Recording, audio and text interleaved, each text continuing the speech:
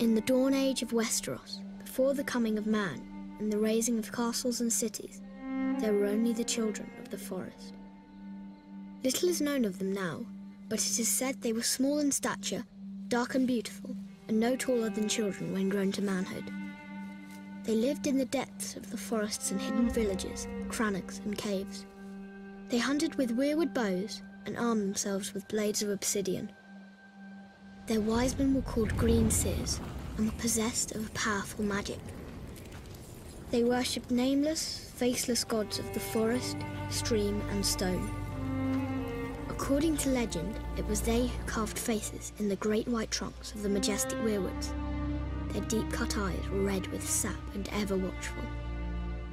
12,000 years ago, the first men came from the eastern continent, crossing a land bridge called the Arm of Dawn. Riding their great horses and wielding weapons of bronze, they cut down the children's forests and weirwoods. A terrible war raged between the children and the first men that lasted for centuries. At long last, the two races sought an end to the years of horror and bloodshed. They met on a small isle in the centre of a great lake called the God's Eye. It was there they forged the pact. The first men would be granted dominion over the coastlands, the mountains, the high plains and the bogs, but the deep forest would forever belong to the children, and no weirwood tree would ever again fall to man's axe. To seal the pact before the gods, the children carved a face in every weirwood tree on the island, which came to be known as the Isle of Faces.